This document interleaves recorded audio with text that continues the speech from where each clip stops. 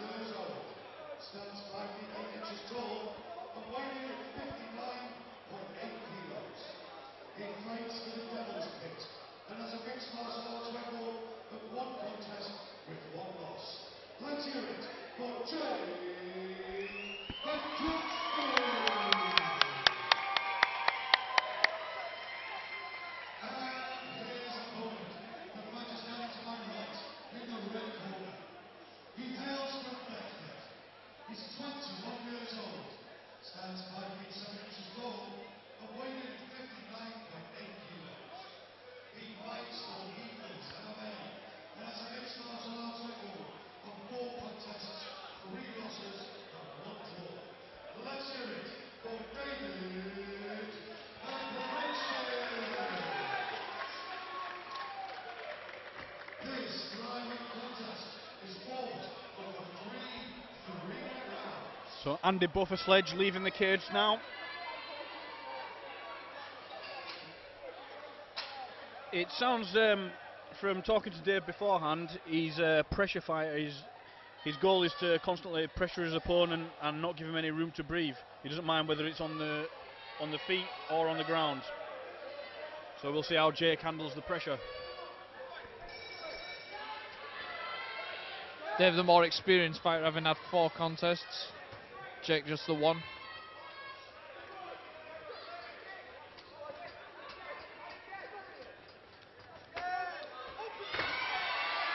Nice takedown there.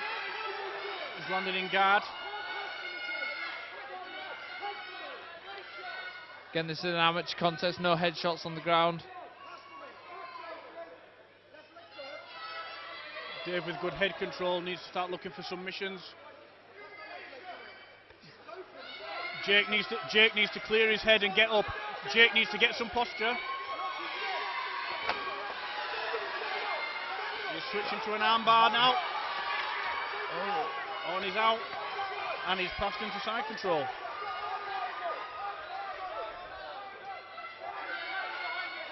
And it looks to have passed a mount there. He's got full mount position now.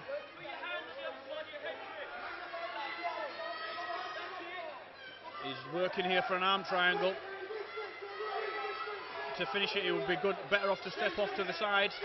He's rolled to his back. He needs to use his hips here. He's out. What do you think there? Do you think that Jake should have given up position to go for that submission? I wouldn't have said so. I'd have preferred to have seen him to whip over into side control and sit through with it. I'd agree. I think an arm triangle is a lot better finish from side control. It's quite difficult to finish from mount. If you sit through as well, it tightens up the submission. In MMA, I don't believe that. Oh, it looks to be working for it.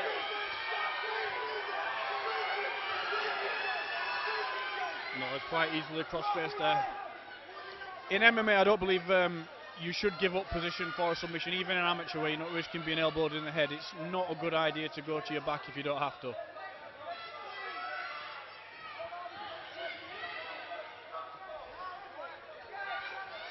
So we have Jake on his back here and Dave working away from top. Dave needs to carry on being letting some shots go, looking to pass the guard of Jake. Jake should be trying to keep head control and looking for submissions.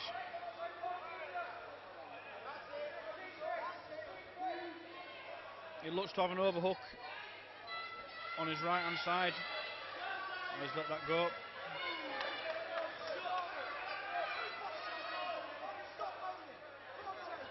Lee Hasdell looking to possibly get them stood up, asking them for more action. On the ground here, Jake looks to be holding on and he's keeping a closed guard. I'd prefer to see a fighter on the back working from an active guard. That's the end of round 1. How would you score that round, Andy? I think it's a fairly even round, to be honest. I think they both had the strong points and submission attempts and defences. I don't know, how would you score it? I think it was very close to call. It's always interesting whether you would score a takedown, score for a reversal, score for a submission attempt or a submission escape. So it'll be interesting to see how the judges do score this, if it gets that far. Both fighters look pretty fresh to say they've just fought for 3 minutes. Obviously very fit. It was quite a decent paced fight. Both fighters do look very fresh, and ready for round 2. Looks like we're going to have an exciting round 2.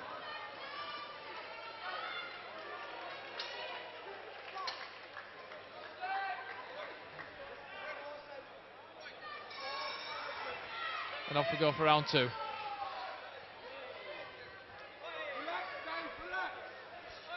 Dave coming out with leg kicks. Ross with one of his own.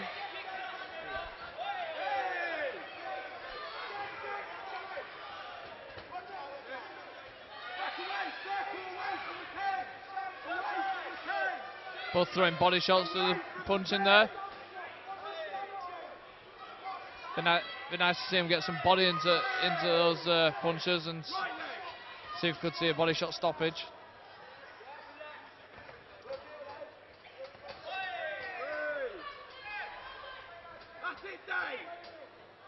There's quite a lot of single shots being thrown. It'd be, I think fighters have worked better a bit with combinations, although if you do throw combinations, you could be susceptible to a takedown.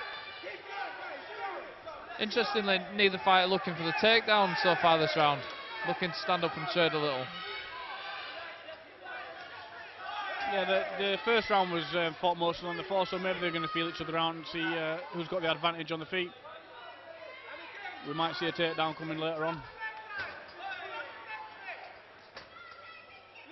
Both look quite confident in the stand-up. But again, like you say, all single shots. On a double leg into guard. I think Jake thought better of it and felt that he'd be better on the ground for the rest of this round. Yep. Same takedown he used in the first round. Interestingly, Dave looks to almost have a body triangle there in guard. Quite long legs. He seems to have a more active guard than Jake when he was on his back. Oh, and a beautiful reversal. Very, very good. Jake putting his feet too far forwards. Gave the reversal straight into mount. Looking for that arm now. It'd be interesting to see whether he can take this. I'd let that go. Let it go. Here Jake should be keeping his elbows in. He should not have his arms up high. As soon as your arms are away from the body, they're weak and susceptible to being submitted.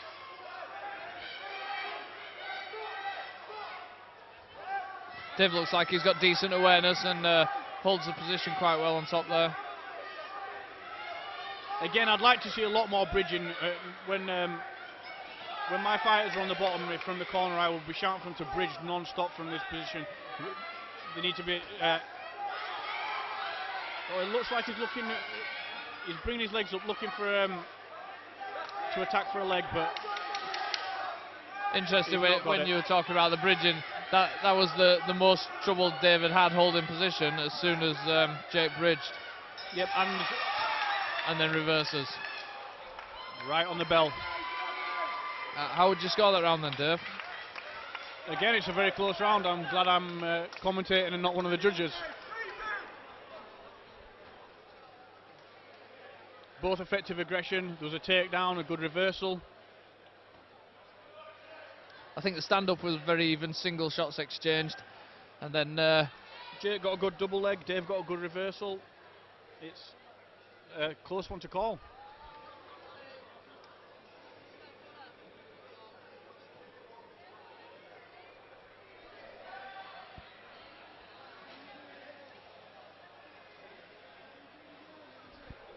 Good to see both fighters still looking fresh. It looks like we're going to have an exciting third round, and with a fight this close, it could decide the outcome.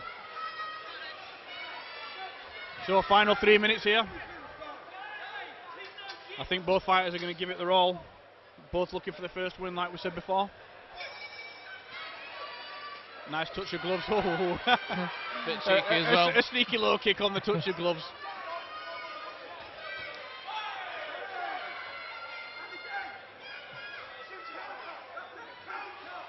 Again, exchanging just single shots in the stand-up. Now, if I were Dave, I'd be watching for Jake's double leg. Oh, Attempted for it there. Yeah. He doesn't really change levels to make the shoot. He No, just comes in and he seems to be bending from the waist, which might could be cause something him to some look at. Yeah, in the future, he's got the takedown there. In the future, though, he could be open to knees to the head and uppercuts. But here he's successful with the takedown. He's now working over to his own corner. Always good so you can get advice.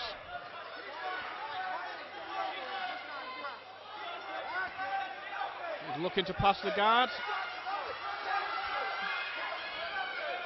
Dave looking for a sweep, but didn't get it.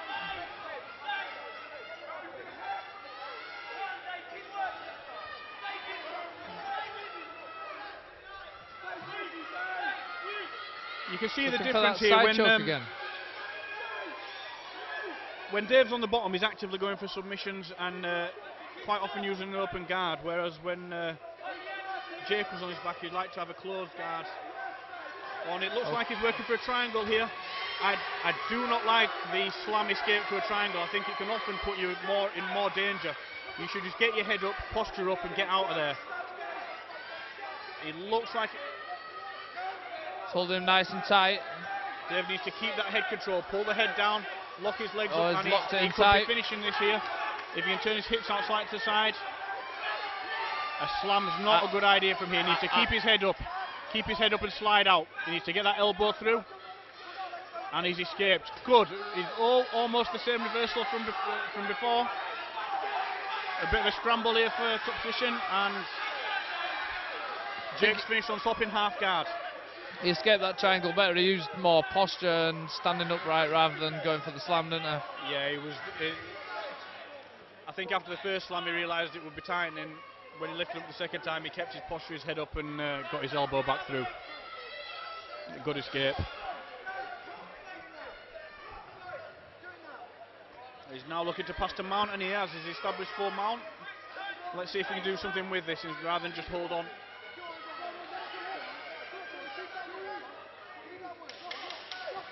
Coming up to the last 10 seconds of the round.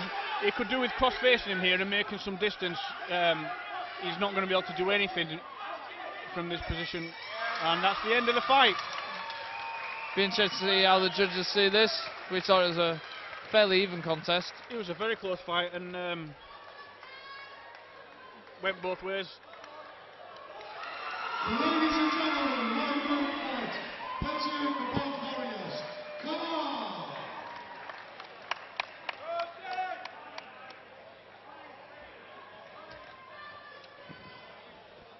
Okay, ladies and gentlemen, like I say, what a fantastic fight. Let's hear it for both of these warriors.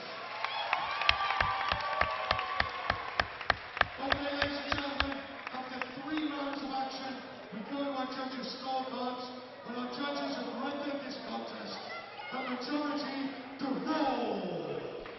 I think that's Let's hear it for both fighters. I think you can't argue with that decision. It was a very close fight, but went both ways.